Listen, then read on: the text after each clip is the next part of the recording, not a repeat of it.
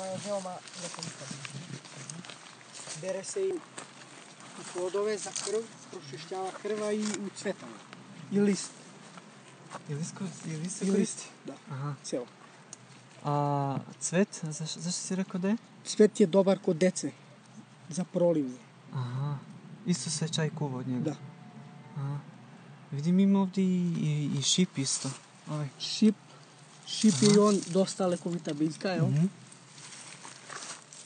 Sada je zelen, kad uzeli, u njega ima najviše vitamina C. Da. Najviše vitamina C. Praviš nešto s njim ili? Pa može da se napravi med, ali više ga koristim za čaj. Samo ovdje, pošto ima i ove, ne sme da se bere. To je ovaj? Ovo. To je i ova. Ona pored vlage raste. Ovdje ima izvor, odozgo zato raste. Ima jedna vrsta lekovit paprat, ali to ima na šarpanini. Nema ovdje? Nema ovdje. To je mali, iz stene raste. Znam da je on dobar za bubreze i za... Da, za bubreze. Pravilni naziv je jeleni jezik. Aha.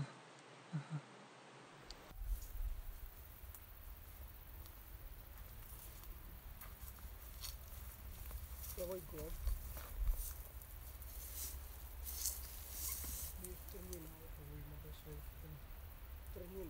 Trnjina je dosta lekovita biljka. Jel sad ili? Nije zdravo. Nije zdravo. Da pokaže evo trnjinu.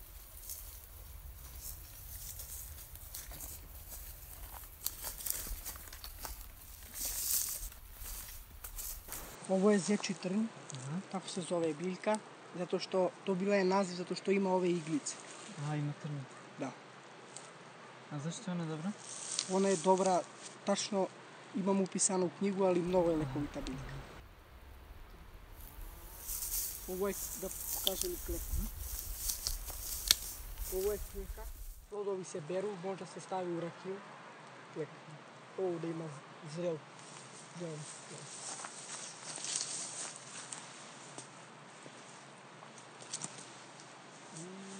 To se bere. Od njega se pravi razni lekovi. Od kleke. A može isto i u rakiju da Da, stoji? u rakiju se, klekovača. A bobica ovako može da se jede ili? Ne, kiseli su. Kisele su, a?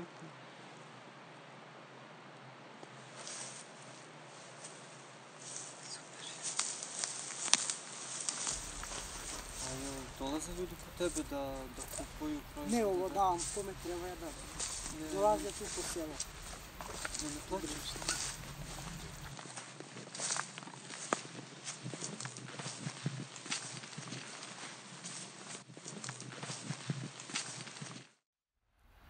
Ovo je kantarion, žuti kantarion, ima i crveni kantarion, kičica.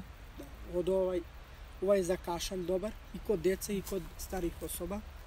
Od njega se pravi melem za opekotinu. Sa uljem? Da. Ulje se stavi u ovo i to se skuva pa poslije se procedi. Onda ima i hajdučka trava. Evo.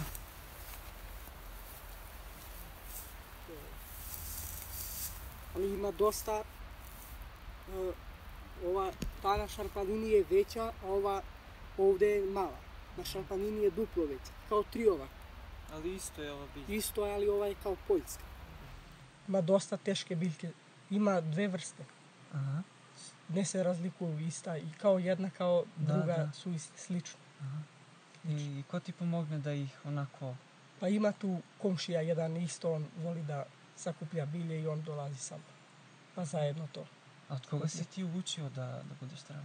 Pa učio sam od jednog profesora. Sada, nažalost, nije živ, preminuo. On je bio baš za biljke stručan. I od njega si u školi ili si kod njega išao? Ne, kod njega išli smo gore na Šarr planini smo grali. On tamo žive, je? On živi dole na Brezovica. Pa počelo je tu, ja da živim i otišli smo u prirodi prema Šari. Išli smo livadama i nađem jednu biljku.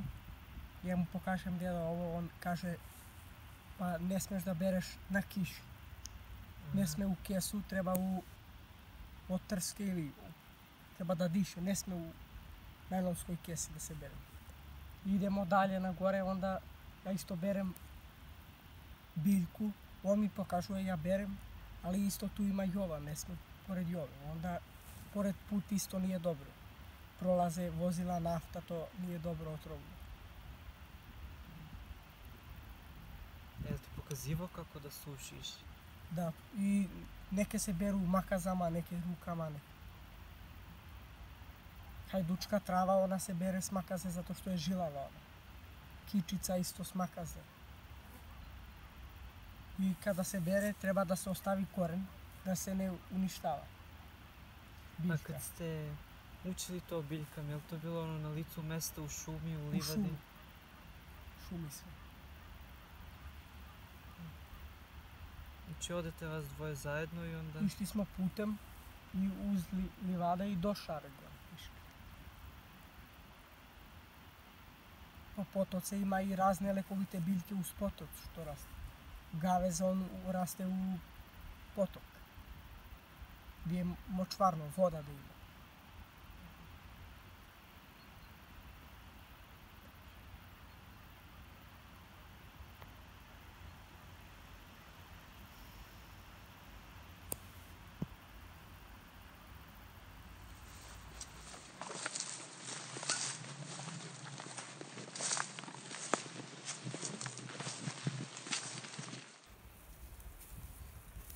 Ovdje je prirodna sušara, ovo na promaji, tu isto sušim biljke. Tu ima hajdučka trava i ovaj planinski čaj. Ovdje je čisto prirodno, bez hemije, bez... Vidim i isti hajdučka trava. Ovdje imao sam dosta biljke, ali kad osušim ja odmah nosim. Da.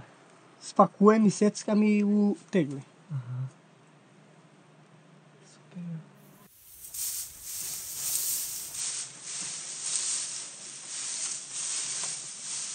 Mora se ukačem gore.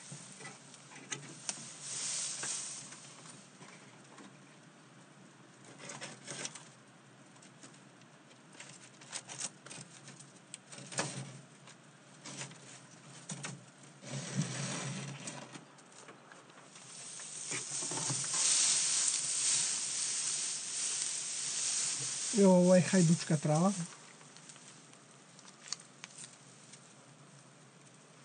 Baš se sušila.